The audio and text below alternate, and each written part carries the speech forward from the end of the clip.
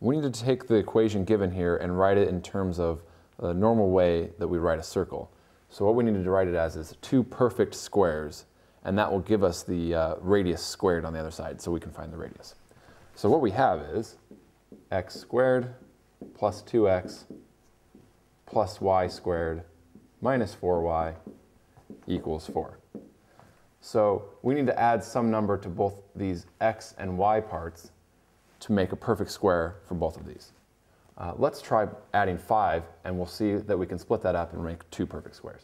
So if we add 5 to both sides, we can write x squared plus 2x plus y squared minus 4y plus 5.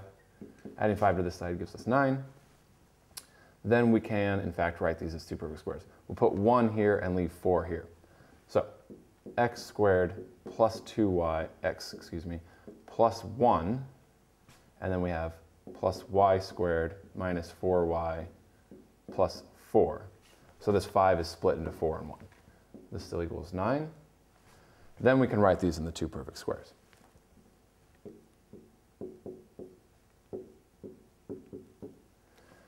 Written as x plus 1 gives us this, and y minus 2 gives us this. If you expand this out, you'll get these terms back again.